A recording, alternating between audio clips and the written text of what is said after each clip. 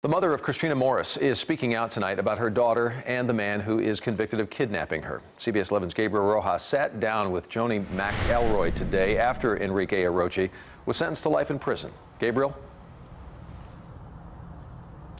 Well, Doug, this has been a rough trial for all of Christina Morris's family members, and at one point the judge actually barred Joni McElroy from the courtroom because she would later be called as a witness.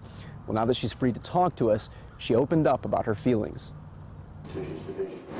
Where you will serve a life sentence.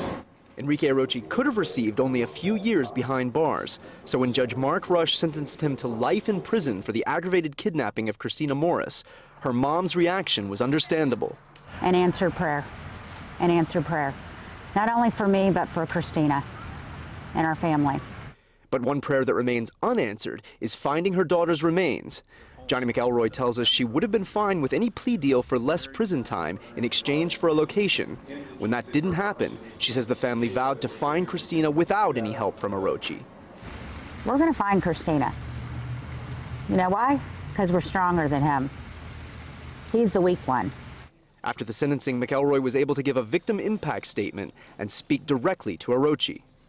I will make sure till I take my last dying breath that she is remembered with dignity, respect, integrity, everything you are not, Enrique.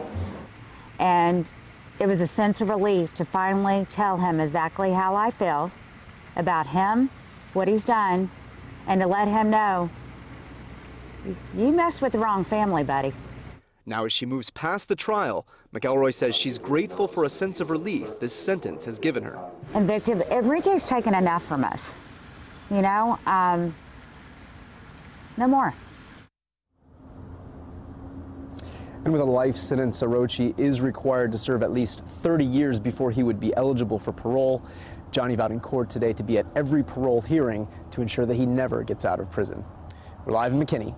Gabriel Rojas, CBS 11 News.